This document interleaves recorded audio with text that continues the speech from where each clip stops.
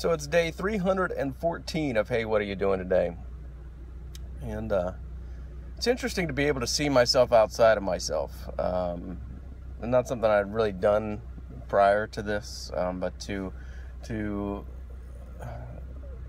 look at situations and to be able to see how I'm acting, what I'm doing, what I was thinking, and recognize strengths or weaknesses in that.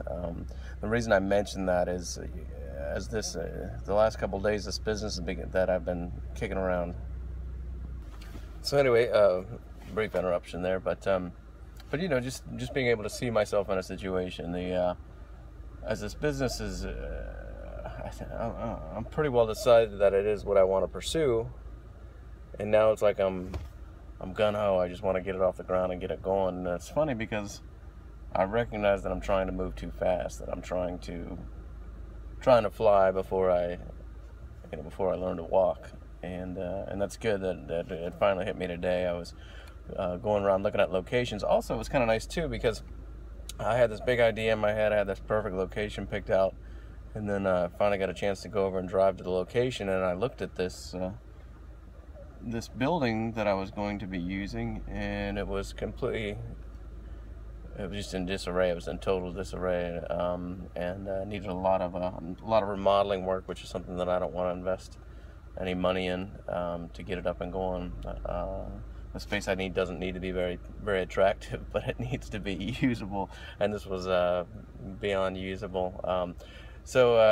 And then also there were some other elements that I didn't like, so the location was wrong, and immediately that kind of brought me down. You know, kind of crushed this idea that I had, and I'm in that dream state of entrepreneurship, and it was kind of nice to bring me back to reality. And I found this other location and called, and it wasn't available.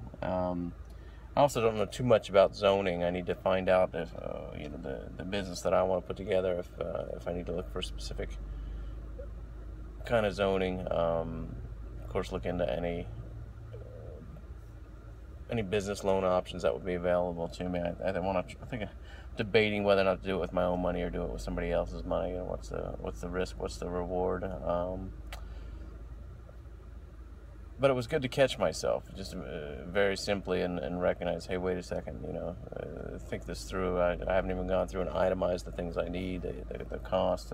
I've kind of done some rough estimates on what kind of sales I'll need to pull in to pay for X, and kind of kicking around ideas. But it's I really need to stop and, just as I did with this process, kind of work on the foundation. And it sounds so silly. It sounds so silly to say that, but it was a big catch. It was versus just jumping out there and signing up for a 1 year, 2 year lease on a building, and basically have some vague concepts about the equipment that I'll need and the cost of the equipment, and then just kind of winging it. Probably not the best idea. So. Sometimes I can recognize the idiot that I am, and it's just a good thing. So, but anyway, that's day 314. Hey, what are you doing today? Oh.